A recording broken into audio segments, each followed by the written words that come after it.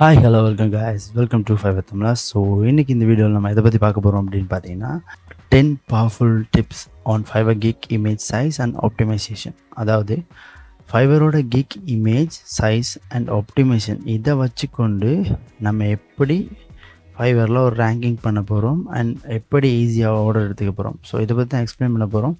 So இந்த tips உங்களுக்கு ஹெல்ப்ஃபுல்லாக இருக்கும்னு நினைக்கிறேன். ஸோ நம்ம பார்க்குற வீடியோஸோட விஷுவல்ஸை வந்து உங்களுக்கு ஒரு பிடிஎஃப் வெர்ஷனை நான் கீழே லிங்க்கில் கொடுக்குறேன். தேவையானவங்க டவுன்லோட் பண்ணி வச்சு உங்களுக்கு தேவைப்படுற நேரத்தில் இந்த வீடியோ பார்த்து அதை யூஸ் பண்ணிக்கோங்க. ஸோ வாங்க வீடியோக்குள்ளே போகலாம். First of all ஃபைவரோட kick image size என்னென்னு பார்த்தீங்கன்னா 1280 × 769 pixel 720 pixel per inch. So இதுதான் ரேஷியோ.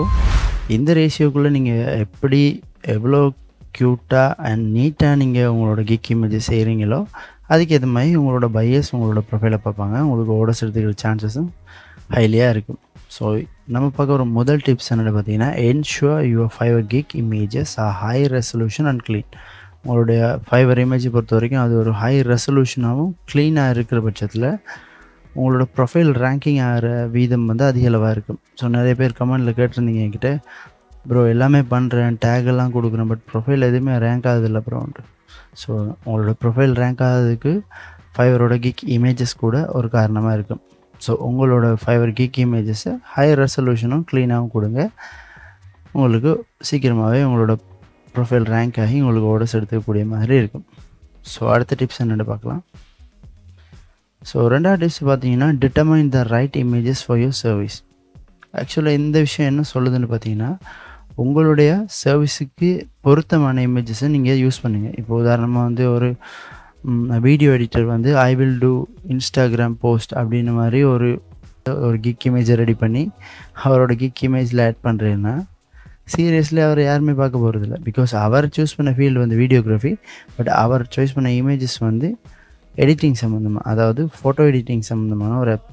ஸோ ரெண்டுக்குமே வந்து ஒரு சரியான மேட்ச் இல்லை. ஸோ உங்களுக்கு எது ரைட்டான இமேஜ்ன்றது படுதோ, அதாவது நீங்கள் என்ன வேலை செய்கிறீங்களோ அதுக்கு ஏற்ற மாதிரி உங்களோட இமேஜஸும் கரெக்டாக இருந்தால் தான் உங்களுடைய சர்வீஸ் அது பாட்டில் மேலே மேலே ரேங்கிங் ஆகிட்டு போகும். ஸோ இதை நோட் பண்ணிக்கோங்க. ஸோ மூணாவது டிப் என்னென்னு பார்த்தோம்னா make it relevant to target audience group. இது என்னென்னு பார்த்தீங்கன்னா நீங்கள் ஒரு ஒர்க் பண்ணுறீங்க. ஸோ நீங்கள் வீட்டிலேருந்து பண்ணுறீங்க இல்லை வெளியிலேருந்து பண்ணுறீங்க, எதுவாக வேணால் இருக்கட்டும், பட் சம்திங் யூனிக். அதாவது நீங்கள் சொல்ல போகிற விஷயம் வந்து உங்களோட டார்கெட்டட் ஆடியன்ஸ் குரூப்புக்கு போகணும். இப்போ நான் ஒரு சோஷியல் மீடியா மேனேஜர்னால் நான் கொடுக்க போகிற இமேஜ் அதில் இருக்க கண்டென்ட் எல்லாம் என்னவாக இருக்கணும்னா ரைட் இவர் ஒரு சோஷியல் மீடியா மேனேஜர் தான். இப்போ நான் வந்து ஒரு எப்படி சொல்கிற ஒரு கோட் ஷூட் மாட்டிட்டு ஃபோட்டோ எடுக்காமல் ஒரு ரகடாக கழுத்தில் ஒரு செயின் ஒன்று மாட்டிக்கிட்டு ரகடான ஒரு ஹேர் ஸ்டைலில் ஒரு ஃபோட்டோ போட்டு I will B A social media மேனேஜர்னா சீரியஸாக என்னோடய கிக் இமேஜை பார்க்குறவங்க யோசிப்பான், யாரா இவன் இப்படி இருக்கான், இவன்லாம் நமக்கு போஸ்ட் எடிட் பண்ணி தர போகிறான், அவங்களுக்கே ஒரு குழப்பமாக போயிடும். ஸோ சம்திங் யூனிக் உங்களோட பார்க்கும்போது ப்ரொஃபஷ்னலாக இருக்கணும். ரைட் ஓகே இவர் தான் சோஷியல் மீடியா மேனேஜர் அப்படின்றத வந்து ரிப்ரசன்ட் பண்ணுற மாதிரி உங்களோட கிக் இமேஜஸ் இருந்தால் தான் அது டார்கெட்டட் ஆடியன்ஸ் குரூப்புக்கு ட்ரான்ஸ்ஃபர் ஆகும். ஸோ அதுக்கப்புறமா தான் நீங்கள் மேலே மேலே உங்களோட ப்ரொஃபைலை ரேங்க் பண்ணிட்டு போய் உங்களுக்கு ஈஸியாக ஆர்டர்ஸ் கிடைக்கிறதுக்கான சான்சஸும் இருக்குது. அடுத்த டிப்பாக நம்ம பார்க்க போகிறது maximise the power of images to convey benefit. உதாரணமாக இந்த போஸ்ட்டில் நீங்கள் பார்த்தீங்கன்னா ரெண்டு விஷயம் உங்களுக்கு தெரிஞ்சிருக்கும். ஸோ முதலாவது போஸ்ட்டில் நீங்கள் பார்க்குற விஷயம் என்னென்னு பார்த்தீங்கன்னா ஒருத்தர் வந்து பிஃபோர் அண்ட் ஆஃப்டர் இமேஜை வந்து போட்டிருக்கு. பிஃபோர் அண்ட் ஆஃப்டர் இமேஜ்னால் இப்போ ஒருத்தர் வந்து கலர் இல்லாத ஒரு பிக்சர் கொடுக்குறேன், அந்த பர்சன் சொல்கிறேன் நான் கலரைஸ் பண்ணி தரேன் இந்த பிக்சர்ண்டு. பட் அவர் சிங்கிளாக இந்த மாதிரி ஒரு இமேஜாக போட்டேன்னா I will do colourise picture அப்படின்ற மாதிரி போட்டேன்னா யாருக்கும் அது பெரிய அளவில் அண்டர்ஸ்டாண்டிங்காக இருக்காது. பட் இந்த விஷயத்தில் எப்படி அவங்க கன்வே பண்ணியிருக்காங்கன்னு பார்த்தீங்கன்னா ஒரு கலர் இல்லாத இமேஜ் அண்ட் கலரான இமேஜ். ஸோ ஒருத்தவங்களுக்கு பார்க்கும்போது தெரிஞ்சிடும் ஓகே இவர் வந்து பிக்சரை கலரைஸ் பண்ணுறே அப்படின்னு.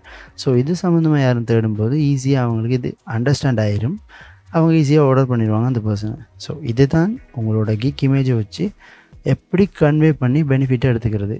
ஸோ அது வந்து உங்களோட இந்த ரெண்டு ஃபோட்டோஸில் பார்க்கும்போதே உங்களுக்கு கிளியராக விளங்கியிருக்கும். ஸோ எப்படி ஒரு ஃபோட்டோ வச்சுக்கொண்டு கன்வே பண்ணி அதை ஆர்டராக சேஞ்ச் பண்ணுறது. ஸோ இதுதான் அந்த டிப். ஸோ அடுத்த டிப் பார்த்தீங்கன்னா make your Fiverr Gig Images stand out visually. So கீழே கொடுத்துருக்குறது என்னோடய கிக் இமேஜஸ் தான். ஸோ இதில் பார்த்தீங்கன்னா நான் ஒரு social media manager. I will create content for your social media account, 3+ years experience plus social media accounts எல்லாம் add பண்ணியிருக்கேன். Plus மேலே இந்த இடத்துல பார்த்தீங்கன்னா 60+ ப்ராஜெக்ட் கம்ப்ளீட்டட். ஸோ இந்த மாதிரி கொடுக்கும்போது ஒருத்தர் இதை பார்க்கும்போதே அவருக்கு தெரிஞ்சிடும், ஓகே ரைட், இவர் 60 ப்ராஜெக்ட்ஸுக்கு மேலே கம்ப்ளீட் பண்ணியிருக்க சோஷியல் மீடியாவில், ப்ளஸ் இவருக்கு 3 வருஷம் எக்ஸ்பீரியன்ஸ் இருக்குது. அண்ட் ஆல்சோ இவர் கண்டென்ட் க்ரியேட் பண்ணி தருவேன், ப்ளஸ் சோஷியல் மீடியா மேனேஜர். இது அவ்வளோத்தையும் விஷுவலாக நான் அவருக்கு காட்டிட்டேன். ஸோ உங்களோட கிக் இமேஜும் பார்க்குறதுக்கு விஷுவலாக இருக்கணும். ஸோ அந்த விஷுவல்லே நீங்கள் கன்வே பண்ணி உங்களோட வியூவர்ஸை பையஸாக மாற்றிடணும். ஸோ உங்களோட கிக் இமேஜஸில் எதுவுமே இல்லாமல் சிம்பிளாகவே I will be your social media manager அப்படின்னு போட்டிங்கன்னா பார்ப்பாங்க தான். பட் எந்த லெவலில் அது ஒரு ஸ்டாண்ட் அவுட் பண்ணி நிற்கும் விஷுவலான்றது சந்தேகம்தான். ஸோ உங்களோட கிக் இமேஜ் விஷுவலாக ஸ்டாண்ட் அவுட் பண்ணி இருக்கிற பட்சத்தில் உங்களுக்கான ஆர்டர்ஸ் கிடைக்கிற விதமும் அதிகளவாக இருக்கும். ஸோ அடுத்த டிப் என்னென்னு பார்க்கலாம். Don't float your Fiverr Gig Image with text. இதில் பார்த்தீங்கன்னா 2 இமேஜ் கொடுத்துருக்கோம். ஸோ முதலாவது பார்த்துங்க, சோஷியல் மீடியா மார்க்கெட்டிங் மேனேஜர் சிம்பிளாக கொடுத்தாச்சு. கீழே ஐகான்ஸ் எல்லாம் கொடுத்துருக்கு. இங்கே இடத்துல பாருங்கள், ஒரு ஃபுல் பிக்சர் ப்ளஸ் நிறைய விஷயங்கள் கொடுத்துருக்கோம். இதில் பேஜ் இன்டெக்ரேஷன் அப்படி இப்படின்ட்டு நிறைய கொடுத்து சோஷியல் மீடியா அக்கௌண்ட்ஸ் இருக்குது. ரெண்டுமே ஓகே தான். பட் இதை விட இது ஸ்டாண்ட் அவுட் பண்ணி நிற்கும். ஏன்னா நிறைய விஷயம் அவங்க அலட்டிக்கலை.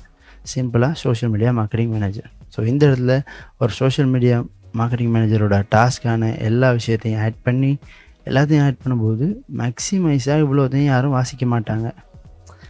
ஓகே அப்படின்னு பார்ப்பாங்க, பட் யாரும் எனக்கிட்ட வாசிக்க மாட்டாங்க. பட் இதை பார்க்கும்போது okay social media marketing manager click பண்ணி உள்ளே நம்ம கூட சட் பண்ணுவாங்க. ஸோ நம்ம கூட சட் பண்ணுற ஒரு பையரை நம்ம எப்படி ஆர்டர் எடுத்துக்க வைக்கணுமன்ற ட்ரிக்ஸை படிச்சுக்கிட்டோன்னா ஈஸியாக நமக்கு ஆர்டர்ஸ் எடுத்துக்கக்கூடிய வசதியாக இருக்கும். அண்ட் ஆல்சோ இது சிம்பிளாக ஒருத்தருக்கு புரிஞ்சிடும் இங்கே என்ன சொல்லியிருக்காங்கண்டு.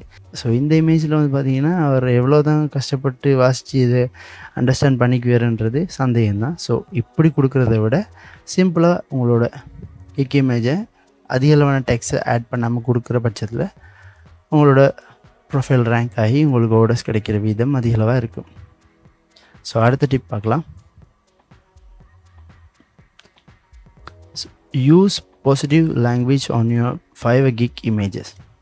2 விஷயம் கொடுத்துருக்கோம். முதலாவது விஷயம் பாருங்கள், ஃபெயிலியர், மிஸ்டேக், ரிஜெக்டட். ரெண்டாவது சக்ஸஸ், அச்சீவ்மெண்ட், அப்ரூவ்ட். இது ரெண்டுலேயும் எப்படின்னா, இப்போ I will help your failure moment, I will help your mistake, I will help your rejected profile. So இந்த மாதிரி உங்களோட கிக் இமேஜில் இந்த மாதிரி வசனங்களை யூஸ் பண்ணுறதை குறைச்சிக்கோங்க. Because some type of foreigners இந்த மாதிரி வேர்ட்ஸ் இருந்தாலே ஆஃபென்சிவ்னு நினச்சிருவாங்க. ப்ளஸ் இந்த மாதிரி வேர்ட்ஸ் இருக்கவங்கள பெருசாக ட்ரஸ்ட் பண்ணவே மாட்டாங்க. அதுக்கு பதிலாக I will help you to success, I will help you to achieve your achievements, I will get your blue tick approved. So இந்த மாதிரி டிஃப்ரெண்ட்டாக, அதாவது இதுக்கு ஆப்போசிட்டாக இருக்க மாதிரி வேர்ட்ஸை கொடுங்க. ப்ளஸ் அந்த வேர்ட்ஸில் ஒரு பாசிட்டிவ் இருக்கணும். ஸோ இது எல்லாமே 3மே நெகட்டிவாக இருக்குது. ஸோ இந்த 3 பாருங்கள், ஒரு பாசிட்டிவான லாங்குவேஜாக இருக்குது. ஸோ உங்களோட லாங்குவேஜ்லேயே நீங்கள் கன்வே பண்ணுறதா இருந்தாலும் ஒரு பாசிட்டிவான விதத்தில் நீங்கள் ஒரு எப்படி சொல்கிறது, ஒரு சொல்யூஷன் கொடுக்குறீங்க. ஒரு எரர்லேருந்து அவங்களுக்கு ஒரு சொல்யூஷன் கொடுக்குறீங்கன்னா கூட அவங்க விட்ட எரரை நீங்கள் பெரிய அளவில் ஃபோக்கஸ் பண்ணாமல் அந்த எரர்லேருந்து எப்படி அவங்கள நீங்கள் சக்ஸஸ்ஃபுல்லாக மாற்ற போகிறீங்கன்றத ஒரு பாசிட்டிவான வேர்டோடு நீங்கள் ஸ்டார்ட் பண்ணிங்கன்னா, I will be your successful social media manager, I will help you to achievement good profile, so I will get a blue tick approved. So இந்த மாதிரி கொடுக்கும்போது உங்களோட Fiverr கிக் இமேஜஸ் பார்க்கவே ரொம்ப லுக்கிங் அட்ராக்டிவாக இருக்கும். ப்ளஸ் அதில் இருக்க விஷயத்தை பார்த்து உங்களோட பையஸ் ஈஸியாக கன்வீனியன்ட் ஆயிடுவாங்க. ஓகே இவர் கூட பேசலாம், ரொம்ப காமான கைண்டான பர்சனாக தான் இருப்பார் அப்படின்ட்டு. இந்த மாதிரி ஒரு பாசிட்டிவான லாங்குவேஜை நம்ம யூஸ் பண்ணும்போது அவங்க அதுலேருந்து அண்டர்ஸ்டாண்ட் பண்ணிக்குவாங்க. ஸோ அடுத்த டிப் என்னென்னு பார்க்கலாம். ஸோ லாஸ்ட்டாக நம்ம கொடுக்க போகிற டிப் இதான், make good use of the limited text. முடிஞ்ச வரைக்கும் லிமிட்டடாக டெக்ஸ்ட் யூஸ் பண்ணுங்கள். உங்களோட கிக் இமேஜஸில் அதிக அளவான டெக்ஸ்ட்டை போட்டு அப்படி இப்படின்ட்டு எல்லாத்தையும் போட்டு அலட்டிக்காதீங்க. சிம்பிளாக லிமிட்டடான டெக்ஸ்ட்டோட லிமிட்டடான கிராஃபிக்ஸ், லிமிட்டடான ஐகான்ஸ் அப்படி இப்படின்ட்டுலாம் ஆட் பண்ணி பார்க்க லுக்கிங் விஷுவலி ஸ்டாண்ட் அவுட் பண்ணி லுக்கிங் குட்டாக இருக்க மாதிரி ஒரு கிக் இமேஜை ரெடி பண்ணிங்கனாலே நீங்கள் ஸ்டாண்ட் அவுட் பண்ணி நிற்பீங்க. ப்ளஸ் உங்களோட அதாவது ப்ளஸ் உங்களோட கிக் இமேஜை பிசியில் சேவ் பண்ணுற பட்சத்தில் கூட அது என்ன கிக்குக்காக நீங்கள் செய்கிறீங்க, இப்போ உதாரணமாக நீங்கள் சோஷியல் மீடியா மார்க்கெட்டிங் செய்கிறீங்க, இல்லை ஃபேஸ்புக் மேனேஜர் செய்கிறீங்க, இல்லாட்டி வந்து ஒரு வீடியோ எடிட்டர் செய்கிறீங்கன்னா உங்களோட சேவ் பண்ணுற ஃபைலோட நேமை கூட அதுக்கு ஏற்ற மாதிரி சேஞ்ச் பண்ணிக்கோங்க. ஸோ அப்படியெல்லாம் இருக்கிற பட்சத்தில் தான் உங்களோட கிக் இமேஜ் ப்ளஸ் உங்களோட ப்ரொஃபைலோட எஸ்இஓலாம் கன்வெர்ட் ஆகி உங்களோட ப்ரொஃபைல் வந்து ரேங்கிங்கில் முன்னுக்கு வந்து ஈஸியாகவே பையஸுக்கு விசபிளாக இருக்கும். ரைட். ஸோ இந்த டிப்பெல்லாம் நீங்கள் மறக்காமல் ஃபாலோ பண்ணிக்கோங்க. ஸோ நான் இதோட பிடிஎஃப் வெர்ஷனை வந்து கீழே லிங்க்கில் கொடுக்குறேன், டவுன்லோட் பண்ணி வச்சுக்கோங்க.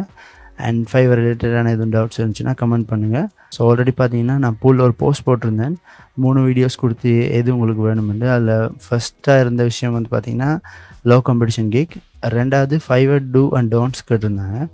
பட் அதை விட முக்கியமாக என்னோடய சப்ஸ்கிரைபர் ஒருத்தர் வந்து எனக்கு கமெண்டில் கேட்டிருந்தே, ப்ரோ வந்து எப்படி பண்ணாலும் ப்ரொஃபைல் ரேங்க் ஆகுதே இல்லை ப்ரோன்ட்டு.